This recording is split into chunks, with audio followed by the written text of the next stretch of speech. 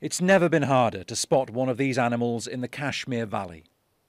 Government census takers are counting how many royal stag, also known as hangal, are left here.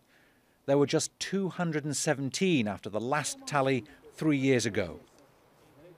Over the years, why our hangal population has declined? One of the main reasons has been the grazing pressure.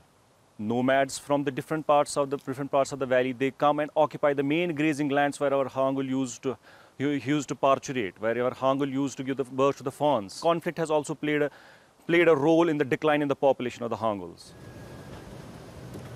The stag graze on land used by the military in Indian-administered Kashmir. Barbed wire and decades of patrolling soldiers have disrupted the stag's breeding patterns.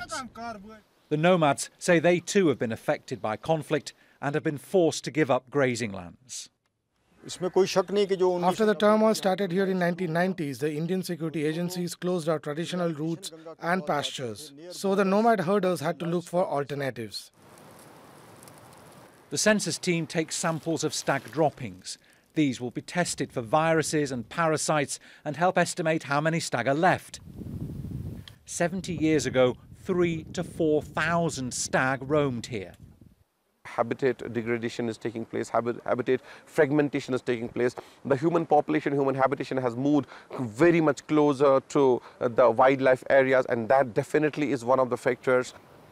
The hangal is the only surviving relative of the European red deer on the Indian subcontinent. The government has provided funding for a breeding centre that should be operational by the end of the year. But it will take intensive efforts to bring the royal stag off the list of critically endangered species. Bernard Smith, Al Jazeera.